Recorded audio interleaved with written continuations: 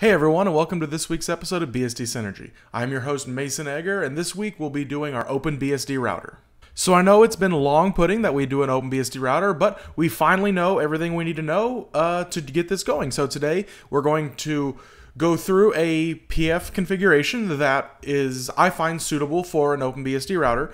Then I'll also walk you through enabling DHCPD and Unbound, which are by default installed on the OpenBSD system. And with those things and a sysctl swizzle, we'll be good to go and we'll have ourselves a router. So without further ado, let's just go ahead and jump on into the demo. Okay, so the first thing that we're going to do is we're going to make sure that we have all the pieces we need enabled for our router. So that way, if we do have to reboot or something, that they come back up. Now, let it be known that this is, again, a virtual machine router, so it's going to have one external interface and one internal interface, and everybody internally will be binding to that interface across the network. If you had a physical device that had multiple NICs, you would have to set it up slightly different, and maybe one day if I can get my hands on something that can actually take having OpenBSD flashed on it, I'll do a physical demonstration of an OpenBSD router. If anybody who's viewing has a suggestion of a physical, inexpensive, router that I can flash OpenBSD on to set up, I would love for you to leave that in the comments below, and I'll look into getting it and doing that as a video. So we're going to just make sure that everything in OpenBSD is enabled properly. So for those of you that come from Linux land or even FreeBSD land where you have service, enable, or if you're like, I work with Red Hat a lot at work, systemctl for like systemd based stuff, you'll use to that. But in OpenBSD, it's rcctl, and we're going to enable PF, we're going to enable DHCPD, and we're going to enable Unbound. Unbound is a DNS resolver. I guess it's kind of a play on words, bind and then unbound. I don't know. So we're going to go ahead and have that. And then the other thing you're going to want to do, I guess we'll go with this order. In your etc sysctl.conf, make sure you add net inet IP forwarding equals 1. So this will allow for packets to come in and be forwarded across your NICs. So this basically turns the box into a router. Normally this sysctl variable is set to 0, but we need to set it to 1. But if we want to go ahead and set this in our current running system, sysctl, we're going to go ahead and just set it now. inet.ip.forwarding equals 1. And I already had it set on my machine because my system's already running, but it would just say either 0 to 1, which would be turning it on, and that will be good. And then on reboot, now that you have it in your sysctl.conf, it will persist. So the first thing we're going to talk about will be, let's do our unbound.conf. So that is in var unbound etc unbound.conf. And this is a really straightforward one to set up. Basically, you have your server, you have the interface you want it to listen on. By default, this file is much larger. I have trimmed it down, taken out the comments, taking out the things I didn't want. So you would set your interface, 192.168.5.1 is the interface that I will be using. So you set that, and then you allow access control. You set, the interface .0, and then basically, set your site or subnet mask to allow, so that way people can actually allow queries on it. And, do not query the localhost if you don't want it to be querying localhost. Hide identity, hide version, those are good, keeps you secure if if somebody is banging up against your external server. Not like anybody could, because we're not going to allow them. But hiding identity and hiding version is good in case, that you are running an insecure version of Unbound that, you hadn't had the time to patch it yet, but you don't want people on the outside knowing. So it's a good thing. Forward zone, your dot, and then I'm just forwarding it to Google's DNS.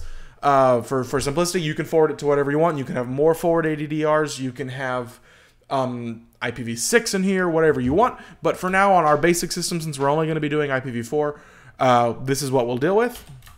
So that's all you need for the Unbound.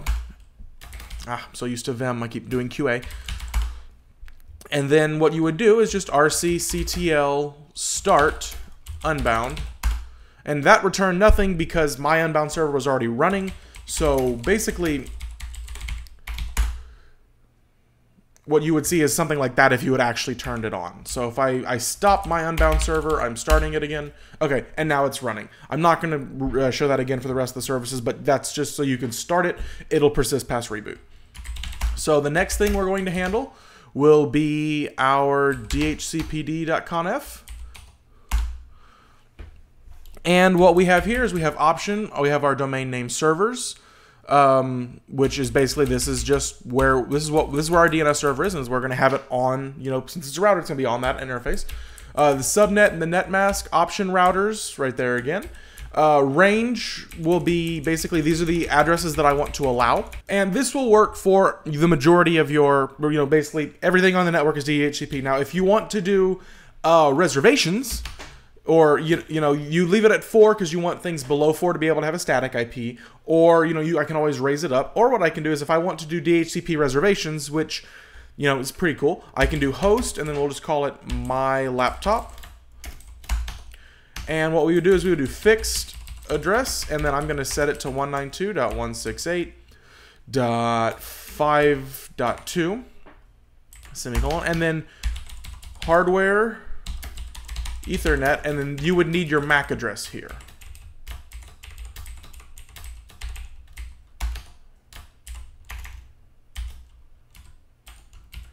And then you would have that, and then that's how you would do reserved addresses with inside your DHCP config.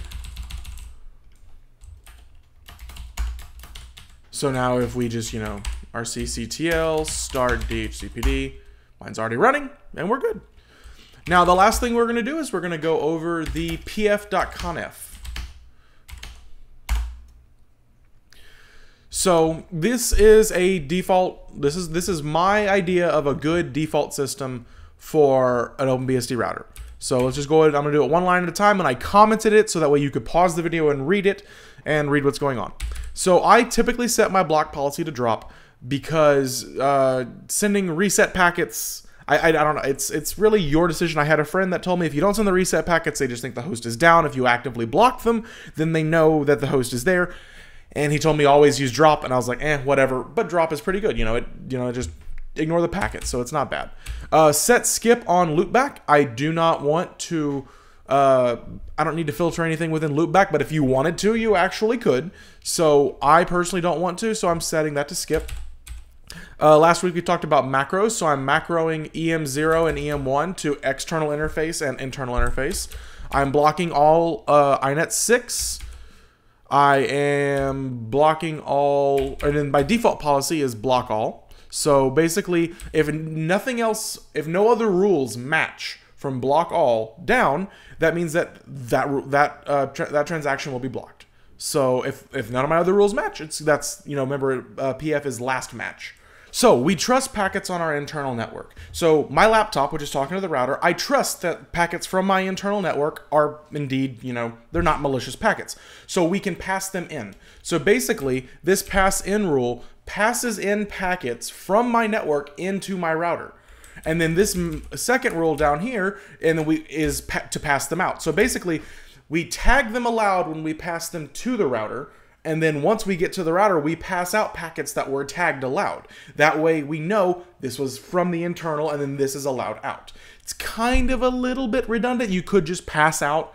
But this was how I was taught by a friend who's very deep into the PF world. Like he basically taught me a lot about PF. And for me, it's good practice, if something did manage to get passed in that didn't come from the internal interface that came from the router, it could be passed out.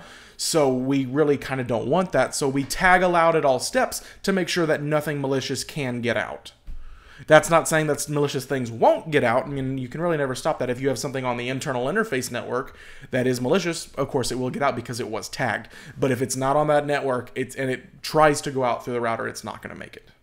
It also what it also does is it also stops things. Say the router itself got compromised and is trying to do stuff. Those packets aren't tagged as allowed. They're not allowed out because they didn't come in from the internal interface and they didn't get tagged. So this kind of also stops the router. If the router did get compromised, it couldn't pass things out. Now, of course, if the router does get compromised, it's compromised. It's probably going to be screwed, and it's probably going to be doing more things than that. If they have root access on it, they can change my firewall rules. They can do anything. But if it, for some reason, a weird little thing got in there and it was trying to talk out, it's not going to let it happen. Now, that being said, this next rule just basically completely undoes that because we're passing out from the external interface and the internal interface. But the interesting thing here is the external interface is in parentheses. These parentheses mean that that is being done, that is being evaluated. The external interface macro is being evaluated. The packets are being inspected. So that's kind of like a dynamic thing. I don't really know the performance implications of that. Again, this was, I took this config from an old config that I had done years ago from a friend who had helped me set some things up. That might have performance implications because you're constantly reevaluating the external interface for every packet. That might have problems, but I ran a network with this rule set on it for years, and on a 10.1 line, never had problems with it. So if you know, or if you have thoughts about that, please leave me a comment. I do read the comments. I'm going to get around to answering them. I don't always have the time, but I'm definitely planning on doing that soon. So leave me a comment below. I always appreciate it.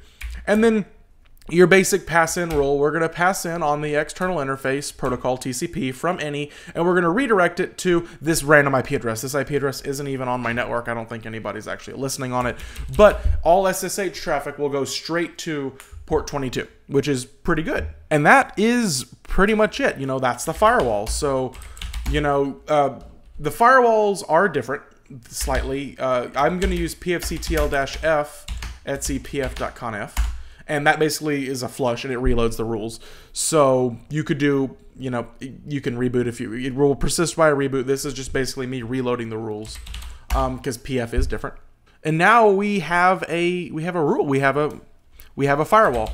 So if I go to my environment over here, I have TrueOS. I installed the latest TrueOS for this demonstration, and basically go to my Q terminal. Activate window. It's being slow. My computer doesn't like running my recording software in 2 VMs at the same time. So if I hit an ifconfig, as you can see, I'm set to 192.168.5.4. My DHCP server did in fact give me an IP address from there. So basically, the way I set this up inside of VirtualBox for those playing at home, there's the VM. One interface in VirtualBox has external access to the VirtualBox bridge, and then another interface inside basically goes to a VirtualBox network that is isolated. Nobody else is allowed on the network, and it's just the router and my TrueOS desktop. So I have that, and now if I try to ping out, I try to ping my DNS server, I am going to get some responses. And if I ping, ooh, it is not liking it. I can hear my machine, like, it sounds like it's about to take off. Really need to get like a desktop or something and stop doing this on a MacBook Pro. And we can ping Google, we can ping out. And that's pretty much it. You know, that was a router. When the machine came up, it just sent out the DHCP request, DH client, it got the response back, and there you go. That's a BSD router. So that's all I have for you today. If you like this video, go ahead and leave me a like. If you want to comment and, you know, explain to me something that I may have gotten wrong, or, you know, just say how much you like the channel, go ahead and leave me a comment. I'm open to all forms of communication with you guys. If you want to support the channel, go ahead and do that. Make sure that if you haven't done the survey that's in the link below, that you do the survey. I definitely have seen some ideas in there that I'm like, oh, I never thought about doing that. Or, oh, people actually want to see a video on that. I'm going to do that now. So I'm definitely taking those survey results seriously. Please leave me a message or something. Let me know what you want to see more of, and I will gladly provide. Thanks for watching, everyone, and I hope you have a good week.